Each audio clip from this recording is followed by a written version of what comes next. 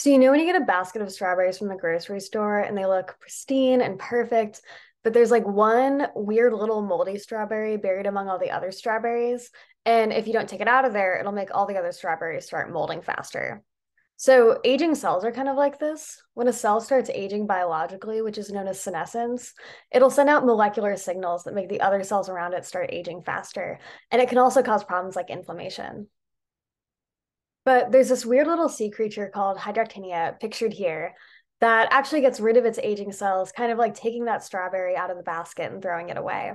So Hydractinia spits its aging cells out of its mouth, and it uses its aging cells for a weird purpose in the first place.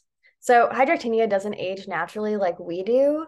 It only has aging cells when it's been injured, and it uses those aging cells to regrow a new body. Obviously, we cannot do some of the things with our human bodies that Hydractinia can do, but we can still learn about fundamental biological processes like aging and healing from studying weird little sea creatures like Hydractinia.